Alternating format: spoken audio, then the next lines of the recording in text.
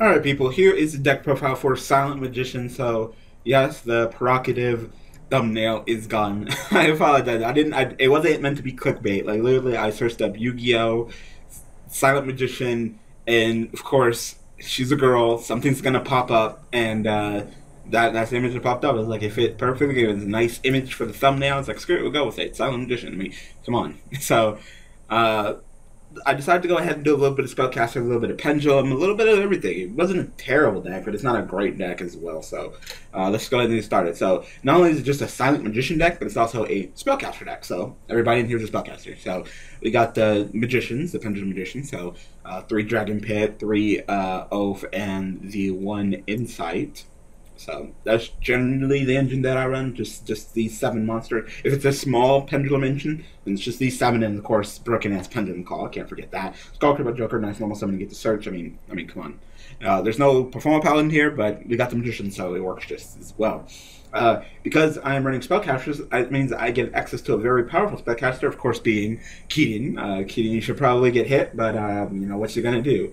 MVP of the Euro WCQ, and just a boss-ass bitch, and very difficult to deal with, so, yeah, that was fun to be able to Pendulum summon this.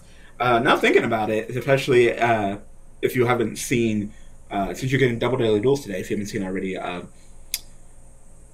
the deck replacing it, normal Pendulum, I actually threw it in Bumkaboo. I could throw Bumkaboo in here too. Yeah, I could, but no, the deck is fine. I could probably take out a couple of cards, but I think I like it like this. Like, maybe drop you down 2, maybe drop this maybe down to like 1, you know, maybe take out some on the backer or something. I could probably squeeze in some Bumkaboos, but still, it's not as Pendulum-esque as normal Pendulum, so it might be inconsistent in comparison, but yeah. We have 3 of the Silent Magician level 4s, 2 of the 8s, and we're actually running the level up because I was thinking about doing it in Silent Swordsman, which is the deck that this one replaced. But I mean, really going from what 3 to 5, man. I was thinking about maybe Pendulum summoning 5 and then going to 7, so that was the idea. But this, I mean, simply I just summon 4 and then just rank up, and I get 3,500 monster who's unaffected by spell cards. You can't even regaki me, so not bad, not bad. Of course, the main monster that you guys decided to probably base this deck on is the new Silent Magician. Switch summon by tributing a spellcaster monster against 500 attack for each card in my hand, which is pretty good. She can get pretty strong. Once during any post turn where spell card is activated, I can negate it. This card is destroyed by card effect. I can special summon 1 Silent Magician monster from my deck and non summon condition. So you kill her, I can summon her. Simple as that.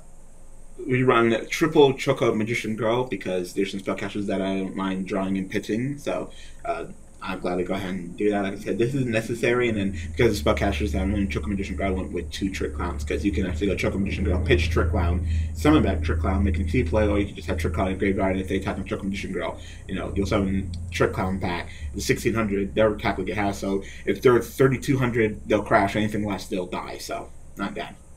But, yeah, it was working. It was working. No shame in Choco Magician Girl's game.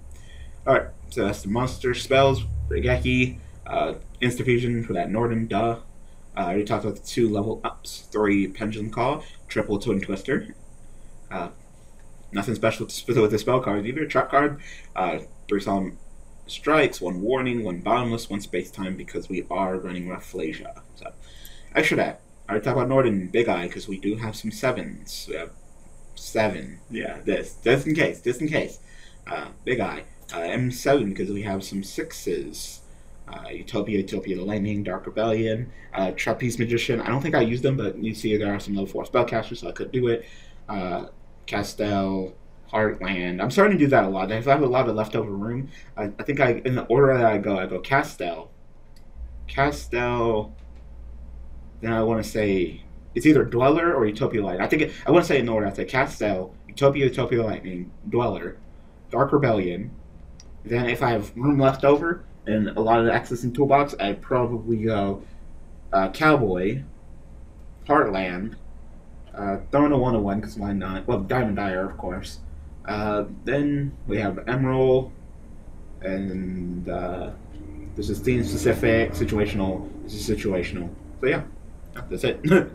So overall, not a terrible deck, not a great deck either, but you know, I did what I did. You're probably wondering where's the spell card. I'm not playing that because that card is bad and it breaks rule number 1 and rule number 2 of Yu-Gi-Oh. Never let your opponent draw. Never let your opponent draw. Not only do I can't play it unless they have less cards than me, which means that they'll be drawing more than me anyway. But I can only activate during their battle phase. So it's not like I can just be like, all right, going first, play something, set on my hand, play it, you know, and be like a card demise, you know, and it's like, all right, we both draw until we have 5 cards or 6. I can't remember what the card reads, but it's just like, yeah. So play my monster, set a whole bunch of cards, play that card. I draw, you know, up to 6. Let's say 6, for example. So I draw like, you know, 4 or 5 cards, and you only draw 1 because I went first. No, I gotta play during your battle phase, which means that you probably played all your cards, set all your cards, and you're gonna play if you have less cards than me, which means you're drawing more cards than me. It's just, no, the card's bad. Don't play it. I don't even care if you send a graveyard and search for Asylum Issue. No. So that's why it's not being played. I bet you guys probably wanted me to play it when you guys select this deck, but nope.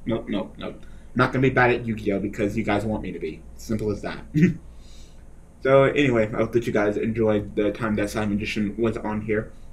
If you haven't checked already, Normal Pendulum is back on for Tuesdays.